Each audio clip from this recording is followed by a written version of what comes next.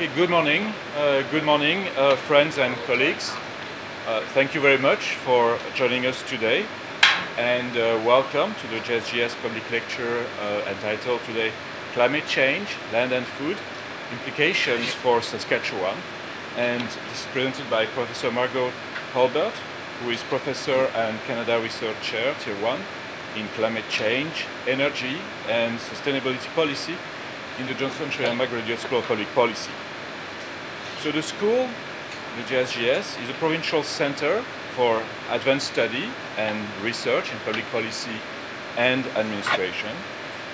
The school is a product of a partnership between the University of Regina and University of Saskatchewan, and was based on the spirit of cooperation and collaboration that defines Saskatchewan.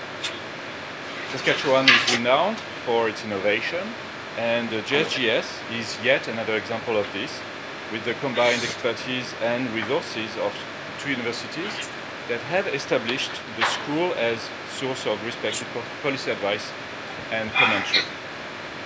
At this time, I would like to acknowledge that today's event is taking place on Treaty 4 here in Regina and Treaty 6 land in Saskatoon, and the traditional homeland of the Métis. My name is Bruno Duperron. I'm a faculty member in the JSGS, and I will be your moderator for today's event. As many of you know, we are one school with two campuses, so I would like to extend a warm welcome to our colleagues and guests at the University of Saskatchewan campus, where the event there will be moderated by Professor Jeremy Rayner. And today, the school is extremely pleased to welcome Professor Margot Hurlbert. Margot has led research projects, authored numerous journal articles, book chapters, and scholarly papers on a broad range of justice and policy topics, including Aboriginal justice, earth systems, water, energy, and food governance, adaptive governance, and climate change adaptation. And prior to embarking on a full-time academic career in 2005, Margot practiced law in private practice in Regina for 12 years, and in corporate practice as the Assistant General Counsel for SaskPower for 7 years.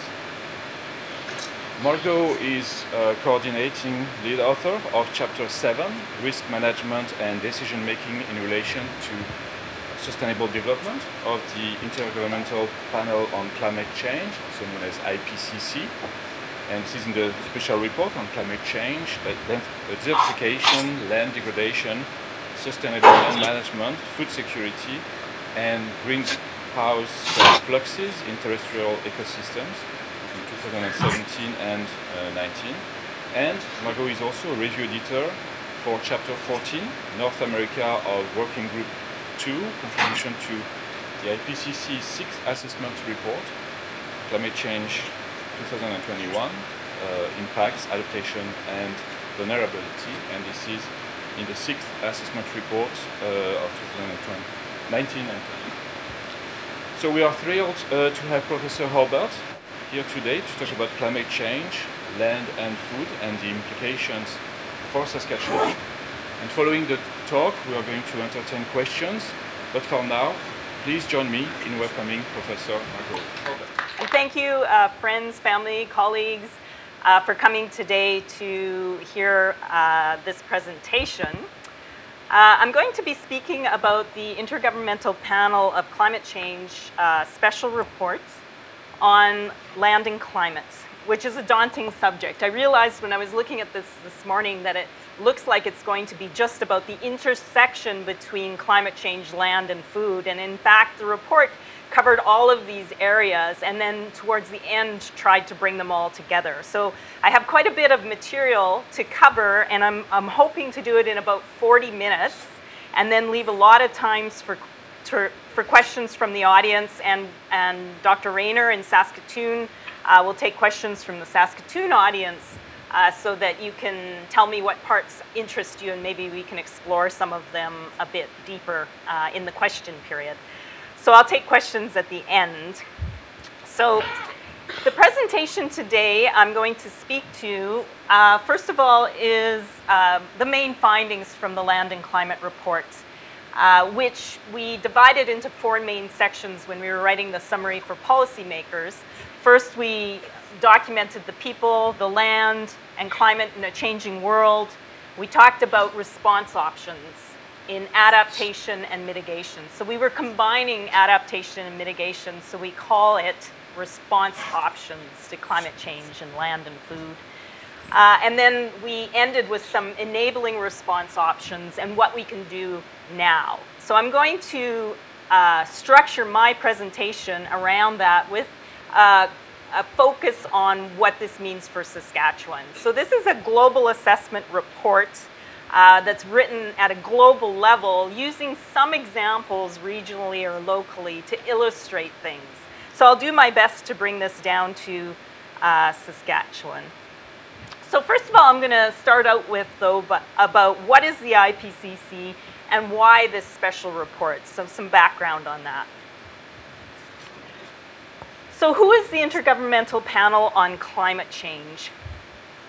It was established in 1988, this IPCC, and it provides scientific assessments regarding climate change to both governments at all levels, and it informs the United Nations Climate Conference, which is called the UNFCCC for short. So that's kind of the role of this Intergovernmental Panel for Climate Change.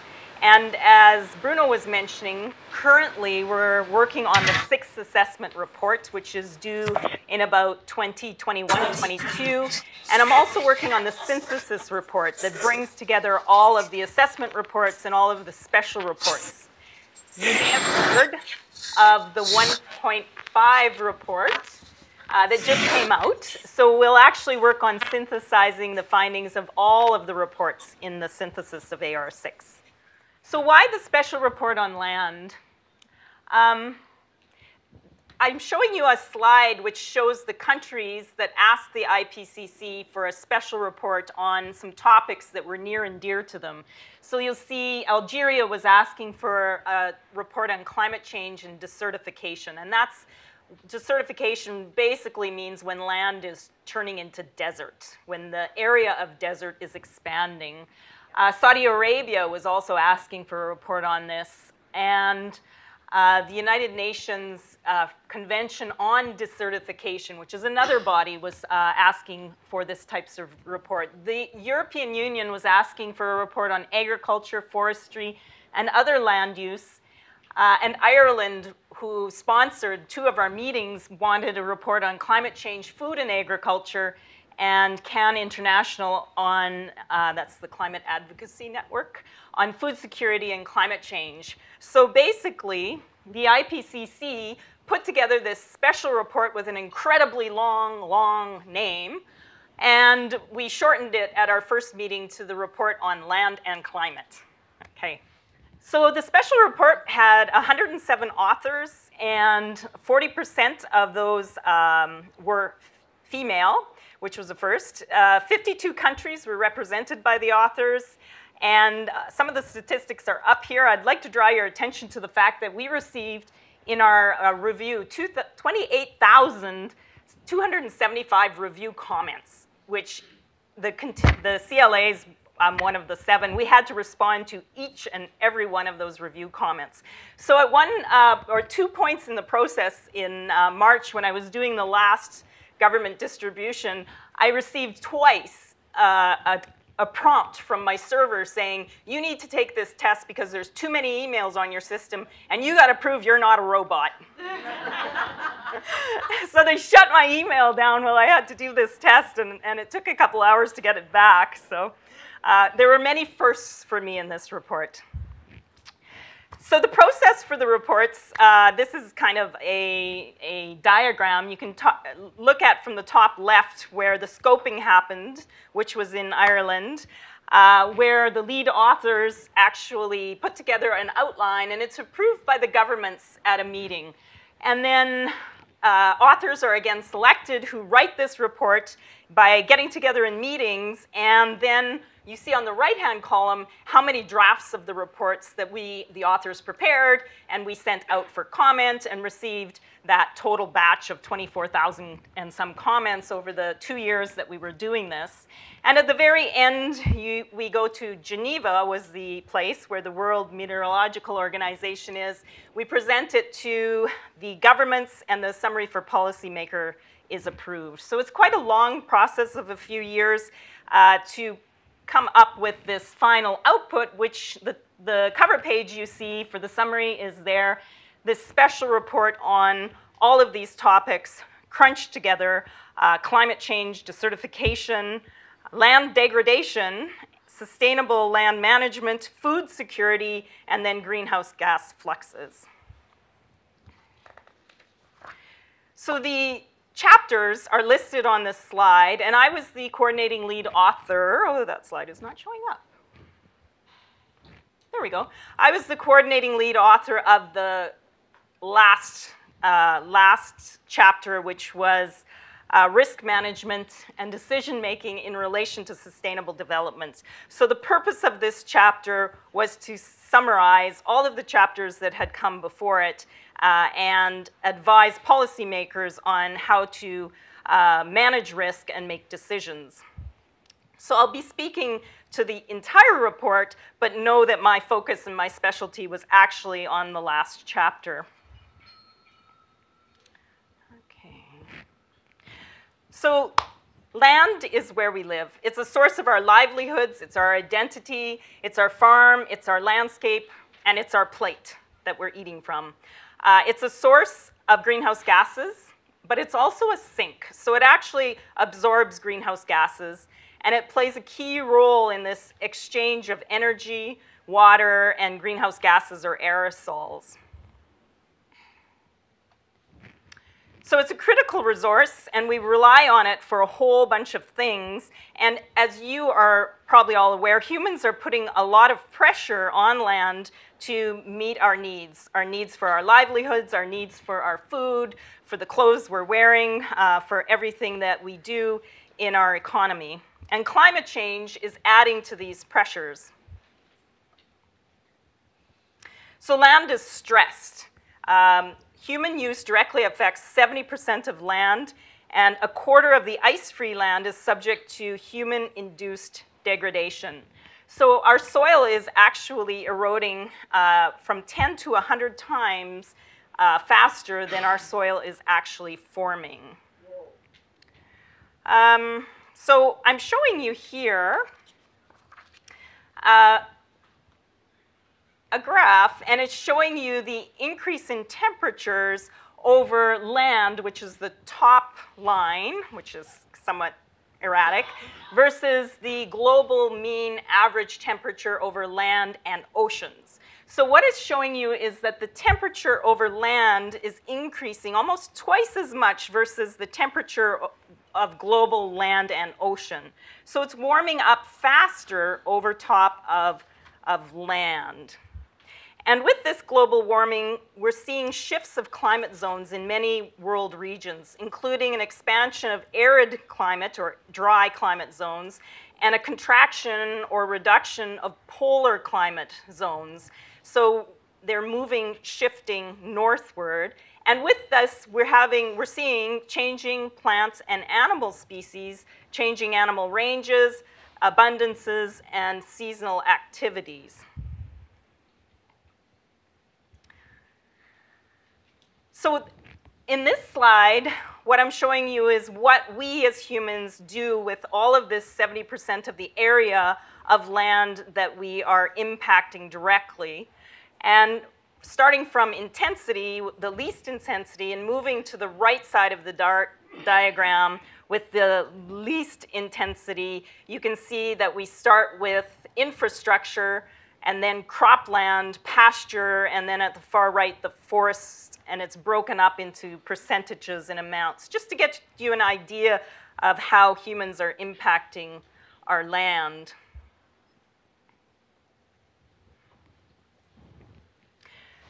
And this, of course, agriculture, food production, deforestation are some of the major drivers of climate change.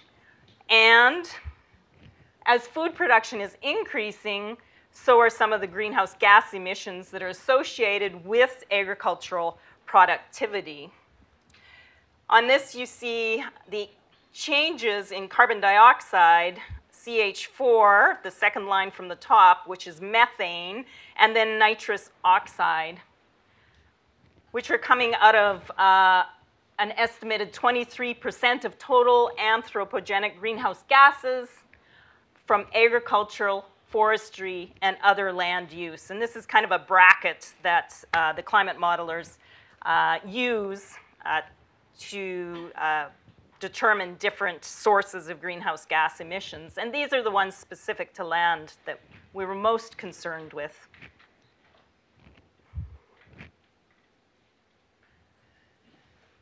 So in that bucket, about 1/3 of total global emissions are made up from this, and land accounts for about 61% of anthropogenic methane.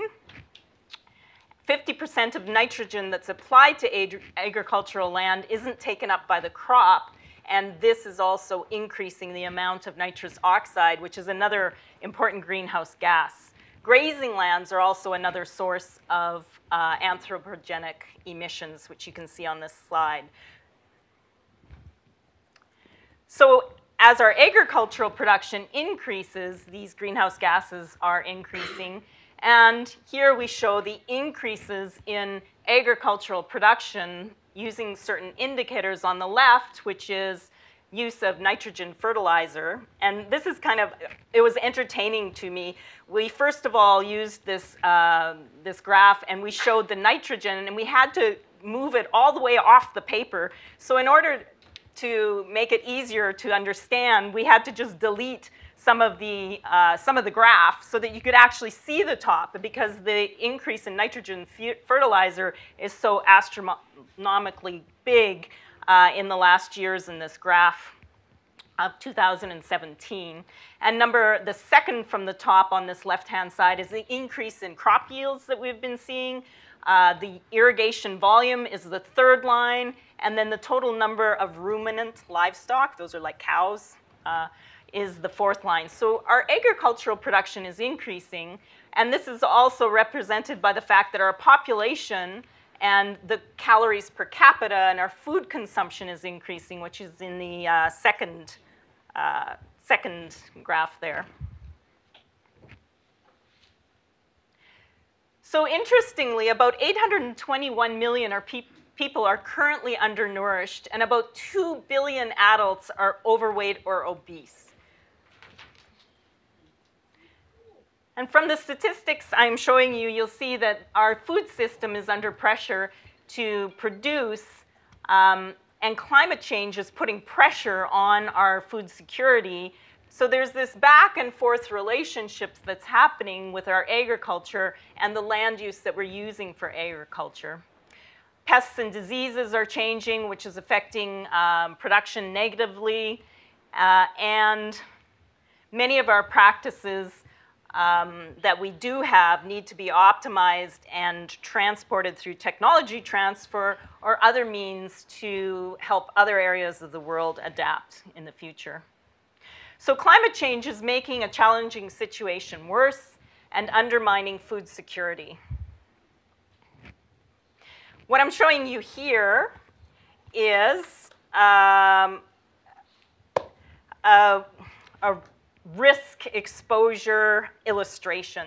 So we worked on this using a Delphi method of a whole bunch of scientists getting together and reviewing a whole bunch of literature about climate change and the impact that it's having on our land and our food supply, and came up with what the risk was, using at the bottom the legend for the level of impact of risk, whether it was medium, low, or very high, and then assessing the literature and what's going to happen for food security in the event that we experience global warming in the future of from 1 degree at the bottom all the way up to potentially 5 degrees. So as you can see, with all of the land use and food that we assessed, at 5 degrees, things get very, very high and risky. So that means on the left-hand side, we have dry land water scarcity.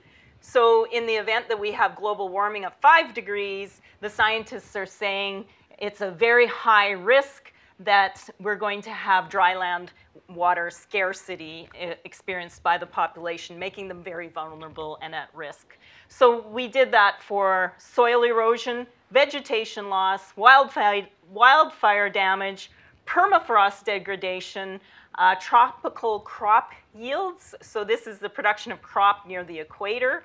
And then the far right, which I'll speak to a little bit more, around food security.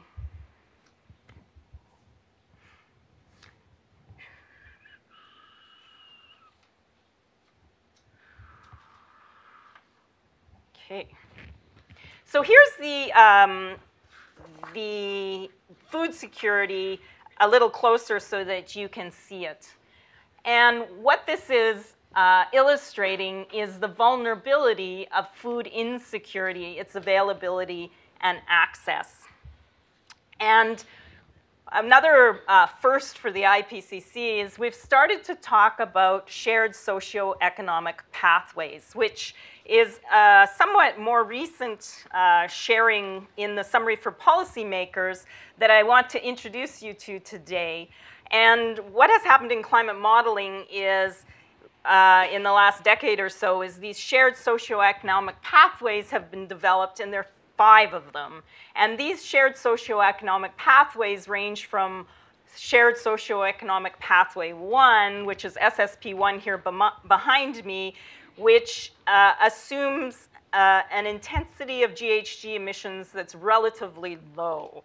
So it means that we, as a world population, we adopt sustainability practices. It means that we have a peak and a decline of population of about 7 billion in 2100, that high income and reduced inequalities is reflected around the globe, that we have effective land use regulation, less resource-intense consumption, including food produced with low greenhouse gas emission systems. We lower our food waste, and we have free trade and environmentally friendly technologies and lifestyles.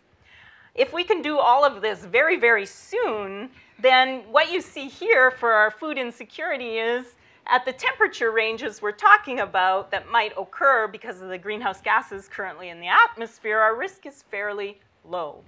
But in summary, SSP3, which is the socioeconomic pathway ascribed with high population and low income and continued inequalities in our world, a very material intensive consumption and production with barriers to trade, so we can't trade food to areas that are starving, and slow rates of technological change.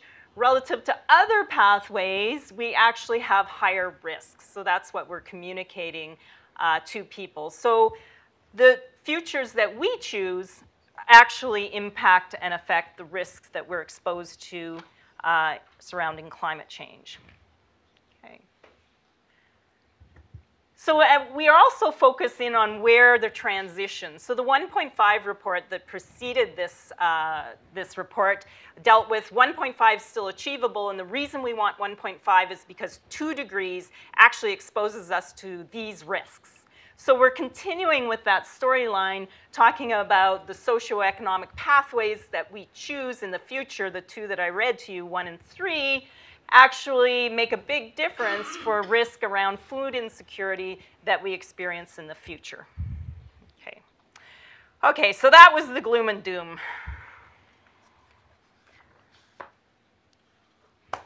And now we move into the things that we can do, what we're calling response options. Adaptation and mitigation to climate change. So I know in the crowd that I'm looking at, and I assume in Saskatoon over my shoulder, we've got all sorts and kinds in the crowd. So at the end, if there's questions, I've used some lingo, some language you don't accept or you don't understand, please ask. But when we say response options, we're really talking about adaptation and mitigation. And many things that we do can tackle this land degradation that we're worried about. So land degradation, which means loss of soil quality, land that is less resilient, right? Land that becomes degraded may actually become desert. So we have a chapter on each of those topics in this special report. But we can do things to change this. And we actually know that we can reverse desertification and land degradation. So not in the report, guys, but anybody who's been in Saskatchewan for the last how many decades knows that in the 1930s we had a lot of desert going on here, right? Which was actually changed by the PFRA and by a lot of farmers and local community members who went out planting grass and converting what had been cropland that was blowing away to Alberta, converting it back to grassland, right? So we know that there's things that we can do. And as you know, as scientists, we love figures and we love tables. So this is the table about all of the good response options that are supported by the science that would help alleviate land degradation and reverse this trend. There's high, medium, low in each of the boxes. That represents the confidence. Because again, this wasn't just drawn by a bunch of scientists thinking about what might work. It's based on a very numerous paged annex to the report that lists all the scientific literature that went to assessing this. So in respect of agriculture, we know that increasing food productivity, which Saskatchewan has done in spades, that helps in mitigation. So I'm looking at the top right hand, or going from left to right, the top of this. The columns represent mitigation, adaptation, desertification, land degradation, and food security. So if a response option like the one at the top, increased food productivity, accentuates those things, then it gets a nice blue color, a nice solid blue color. And if the response option doesn't do so well, you get a red, pink, okay? So that's how you read this. So for the most part, many of these response options are assisting with both mitigation, adaptation, combating desertification, reversing land degradation, and maybe advancing food security. But there are some that don't meet all of the categories. If there's a blank, it means that we have no evidence, we're not sure. And if it's white, then it means probably nothing. But if it's red, it's a flag. So the first red that you see is reducing grassland conversion to cropland. So when grassland is converted to cropland,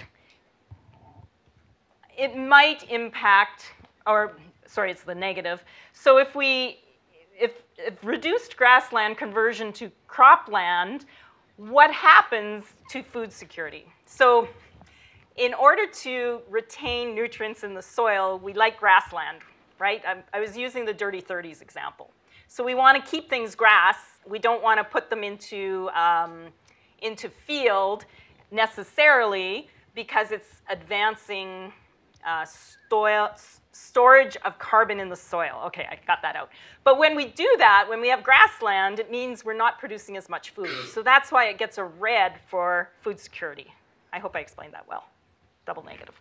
Okay, and then at the bottom, again, restoring and reducing conversion of peatlands. So we're trying to keep land as peatland. So this was big for Ireland, right? But again, it means we're not converting land to food-producing land. So it might impact food security and our growing population. So that's what we're trying to depict. There's a whole bunch of response options.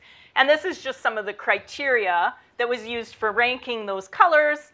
Negligible, large, large, and again, a very quantified distinction for each of those colors. Okay, so combating degradation. There's many of those options that I just showed you that actually do combat degradation.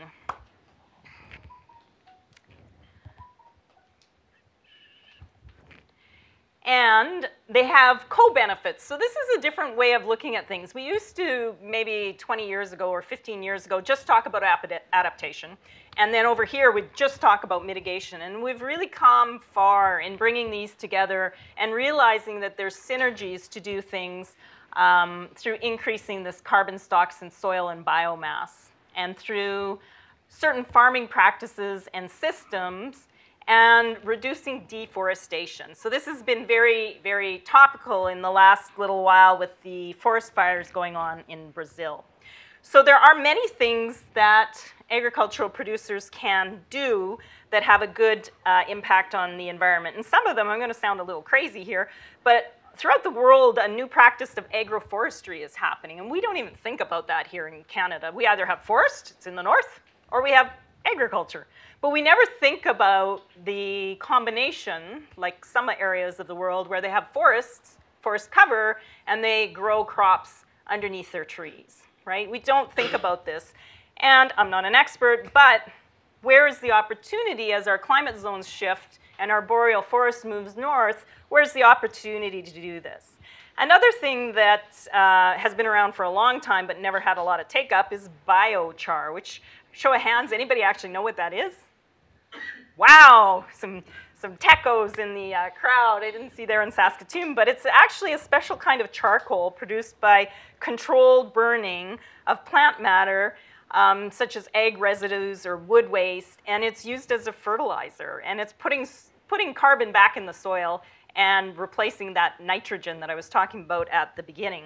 So we don't think about these things. Actually, another thing that came out, because New Zealand is so developed in their forestry, putting wood products into durable, long-lasting wood products is a way of storing carbon in our homes. Wetland, shelter belts, sustainable sourcing, and knowing that the products that we are buying are not damaging our environment and are low greenhouse gas emissions. Trade policies are very important when thinking about what we're buying and what its carbon footprint is. So the way we produce food matters, and dietary choices matter. So when I was finished the report and part of the team communicating to the press, I got so many questions about, well, what are you going to tell the meat producers at home? And from my perspective, it's an opportunity to have the lowest greenhouse gas produced food in the planet, right? So if we can figure out our technology and our methods of production and that they are low greenhouse gas, we will have a marketing ploy for our important Saskatchewan, our important Canadian food products. There are so many certification programs. I had to take an entire page to document these in my chapter that actually do certify low greenhouse gas or sustainable production of crops, biomass products. So this exists, and in Saskatchewan, I think we need to start thinking about it. Okay.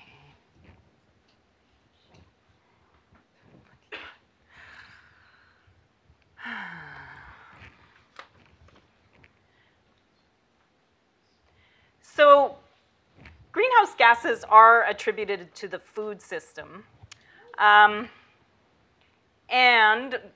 not only in dietary change, but the reduction of food loss and waste. I'm going to move a bit quicker here, so we'll have time for questions. This is actually a really important way that Saskatchewan and people in the world could actually reduce their greenhouse gases. About 20% of the food produced in the system gets lost. Food waste.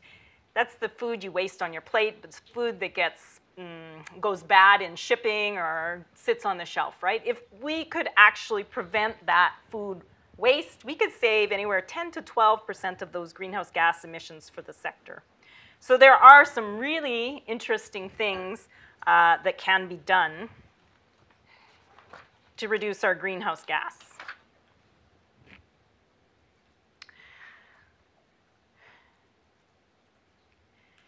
Bioenergy and we call it BECS. Bioenergy and carbon capture sequestration. That's what that BECS stands for. So here in Saskatchewan, we tend to beat up our government and our power utility for this carbon capture and sequestration, which is interesting to me because many of our climate change models rely very, very, very heavily on bioenergy and carbon capture sequestration, which is putting carbon back into the ground or back into the soil in order to solve climate change. But this is bioenergy carbon capture sequestration, not necessarily coal. But the message is clear that we need to start considering these types of technologies and practices and incenting them in order to meet our Paris agreements, which is keeping global warming well below 2 degrees. So this is what the climate models are talking about. So maybe here at the university, we've got some scientists working on carbon capture sequestration, carbon sequestration in a very large way. We need to be focusing on this for the future. Yeah. All of these response options involve people. So another big takeaway in our summary for policymakers was the importance of involving people. Indigenous and local knowledge, we received some accolades because we went so far in saying how important this was for our land practices to involve Indigenous and local knowledge in our assessments of what's going on. So using an example in the north, we have thinning ice, we have loss of permafrost, which are becoming big issues. But using local knowledge and Indigenous knowledge to understand these changes and track them, and using simple things like, I didn't bring up my phone, I was afraid it would ring. You can track science through citizens uploading information into the iCloud for free. So we started to explore just all the ways that this could happen, even in relation to climate change, drought and flood, and the potential that was there, and the significant social and policy changes that could be made. But policy, markets, institutions, governance are needed to enable these changes. So never to be outdone with one table, we put all of the policies that support the response options into a table, which I won't bore you with. But we had to make a 2-page, bigger table. But the important takeaway is there was no one policy that's going to tackle land and climate change. So why do we get stuck on talking about one policy? There's regulations, there's voluntary, changes in diet, oops, I said it.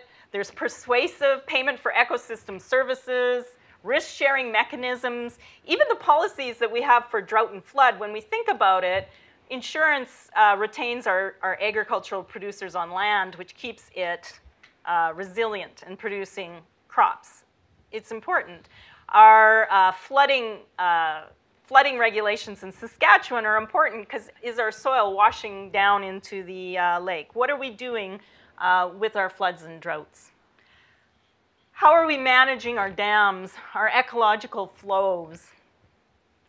And where are we putting our solar and our wind farms? Because solar production takes a lot of land. So I know I have a friend, actually it's a friend of my husband's, who chopped down his forest to put up a solar farm. But solar is really good in places like Nevada or Arizona where you have desert and the land's not doing anything, or places like in Estevan where we have a huge area that was mined for coal that we could put solar farms on. So there's some really good locations for these things, but we need to consider the greenhouse gas footprint from the beginning to the very end. What do we do when the solar panels are worn out and don't work anymore? What happens to them? How do they get recycled? Questions I keep myself up with at night. So I'm going to skip along a little bit here.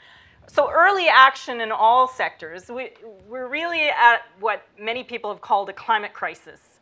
And all hands are on the deck now. We need to have action in all sectors. And thinking about the long-term restoration of our land and the co-benefits. And this means agriculture. So we won't be able to reduce agricultural emissions unless we start including them in policy and unless we have the science to understand the emissions that agriculture makes and the practices to reduce it. Acting early will help minimize this, but we also need to do it iteratively, which means we can't just put a policy in place and leave it for a decade and hope it works. We actually have to start measuring the greenhouse gas impacts that our policies are having. We were really, really interested in our report. I'm going to try and wind up soon because I'm at the time I wanted to take with this, with the multi-breadbasket failures. So Dave Sachin's in the audience from Park, and he led, I see him hiding there, a Visaya project, and we were looking at the connection between South America weather patterns, they're called ENSO, or El Nino, La Nina patterns, and how they had some very interesting connections to Canada. But when you think about that, what that means is when we're having drought in South America, often we're having the same drought in North America. Well, now think about what that does to food. So if they can't produce food in South America and we can't produce it in Canada, ooh, that's a little bit of a problem. So that's what we're calling multi-breadbasket failures. And then it causes prices to increase, which then causes food instability, food security instability, which we saw happening not so long ago in other parts of the world, which then results in migration and sometimes in conflict. We had a hard time finding peer-reviewed literature to link all of that together, but boy, we had a lot of discussion around the table and into the evening about this. So policies are really important. And delaying mitigation in other sectors and shifting the burden back to land to be this incredible sink that the global climate models are doing is problematic. So this is truly for the geeks, I apologize. This is back to those socio-economic pathways. We kind of modeled the trade-offs between land for forest and what that does to food security. Because if we have more forests to act as a sink, it means we may have less land to produce food. So how does that impact us, and how does it impact the globe? I've talked a bit about this, so I'm going to try winding up. So the land we're using to feed the world could actually provide the biomass. We can do this with the land area that we have. But there's actions that we need to take to improve land, enhance food security, and improve nutrition. Some of those response actions. So I'm going to leave it there with you guys. Land is important, but land can't do it all. We really need to do it as a totalized effort. So I'll leave it there. I think I'm a little over what I wanted to be.